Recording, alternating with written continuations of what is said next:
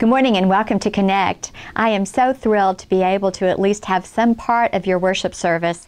As you know, I'm Norma Quinn, the senior pastor here at Centenary, and I just want to welcome you to this time of worship and pray that this will be a wonderful experience for you. If you have any questions, give me a call, send me an email, find me on Facebook, but welcome to Connect. Hi, my name's Doreen Vesser, and I'm with CTCYM, and there's going to be 10 of us in your service today, but after that there's going to be 82 of us, and we just came to help the Lawton area. We're going to be doing wheelchair ramps and stuff, and we want to thank you once for letting us be in this wonderful congregation, and then all your hospitality so far, and two, we just wanted to let you know how you could be part of the worship.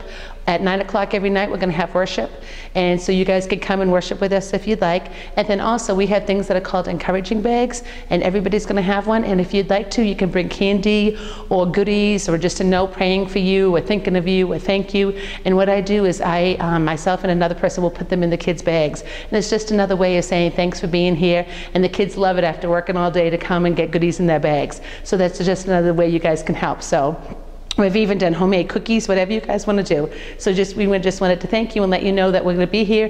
If you have any questions, you can see me. Thank you.